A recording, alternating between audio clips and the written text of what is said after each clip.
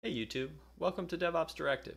In this video, I'll be attempting to create and deploy a website to Google Cloud Platform in less than 5 minutes.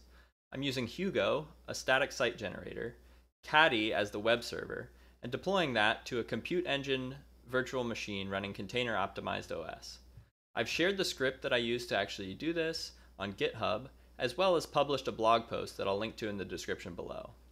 I'm planning to make a future video in which I go into depth on all the different components and configurations used, so if that sounds interesting to you, feel free to click the subscribe button.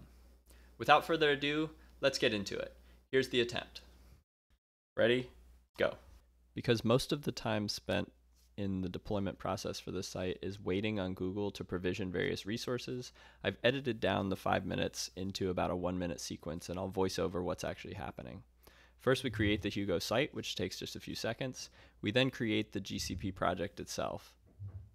It took about 20 seconds, at which point we have to link a billing account. This was the one step that I couldn't find a good way to automate, so I had to do manually. Once the billing account is linked, we enable two key APIs, the Compute Engine API, where we're going to provision our virtual machine, and then the next one that'll happen here in a second is the Container Registry API, where we'll push our images. We reserve a static IP address to be able to map our domain to. We add two firewall rules, one on port 80 for HTTP traffic and one on port 443 for HTTPS traffic. This will enable web traffic to actually make it to the instance. We finally get to create the Compute Engine instance itself, which will use that static IP and those firewall rules within its configuration. We then need to configure the Docker install on that virtual machine to be able to interact with the Google Container Registry.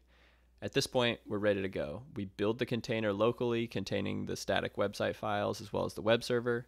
We push that container image to Google Container Registry, and then we issue the command to actually run our web server. And once that comes up, we'll be able to load the web page. Woo! All right. 4 minutes, 25 seconds. Nice. 5 minutes later, we're ready to start adding content and customizing that site. I'm Sid with DevOps Directive. See you in the next one.